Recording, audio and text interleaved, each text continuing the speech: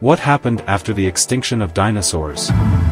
66 million years ago, an asteroid as big as Mount Everest was headed on a deadly collision course with Earth.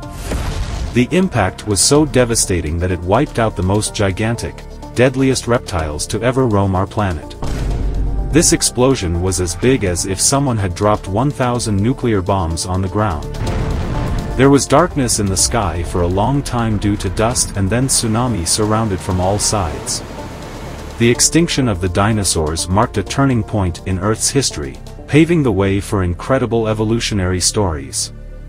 If you're eager to dive deeper into what unfolded after the age of dinosaurs, subscribe Facts and Orbit and hit like button.